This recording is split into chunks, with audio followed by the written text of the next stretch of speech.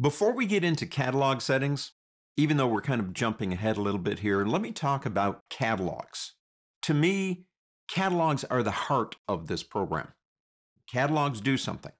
They hold the photographic information in order to get to all of your images.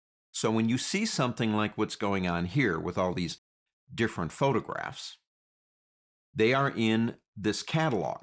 Now the catalog is named up here, Andy's Cool Stuff, and it's named LRCAT. That's its extension. The photographs aren't really there. It's holding information on a sense where to get them, if you want to look at it that way, I suppose. And down here, I have two folders.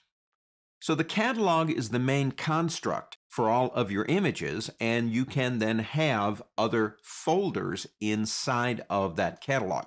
Now, some people work and operate with one catalog. That's not me. I don't like that.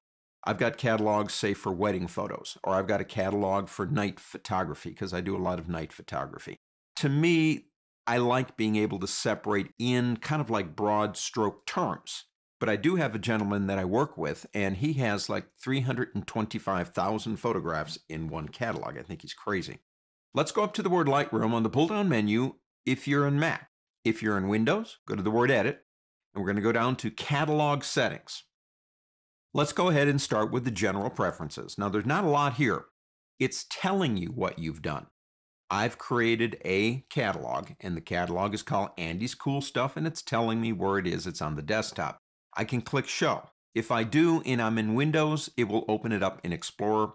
If I'm on a Mac, it'll open it in the Finder. So if I don't know where it is, I want to see it. There it is. It tells me when it was created, last backed up, last optimized, in my case, neither, and its size. Now the backup here to me is kind of important.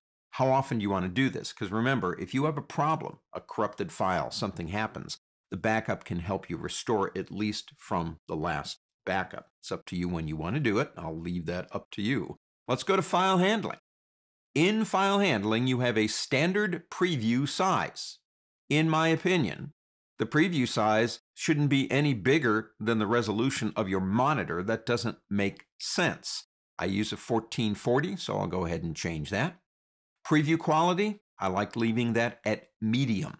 Again, it's a preview. It has nothing to do with anything except what you see on the screen. Preview is fine.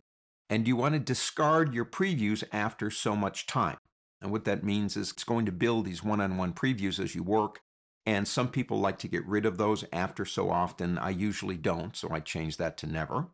Down here, we have the number system it's going to use when it begins numbering imported images. Let's go to metadata right here. Now, what is that? Metadata is information on the file. Its name, when it was taken. If you've got GPS data, it would be the location shot. Things like the f-stop, the ISO, all that information and a ton more, that's metadata. You can see some of it right over here in this area. If you want to, you can have the computer offer suggestions from recently entered values. Like, for example, you're typing in something into metadata, it thinks it knows the word, and it starts putting the word or gives you choices from that point. It's kind of like Microsoft Word, where it'll go in for you and say, well, I think I know this word, so here it is. Now, if you get a little bit too much in there, or you don't like what you've got in there, you can clear that anytime you want to by clicking over here. Now, over here, we have Include Develop Settings and Metadata inside the JPEG, TIFF, and PSD files. If you deselect this option, it prevents Lightroom from including develop module settings inside of the XMP data of the JPEGs, TIFFs, and PSDs. That's all it does. Automatically write changes into XMP.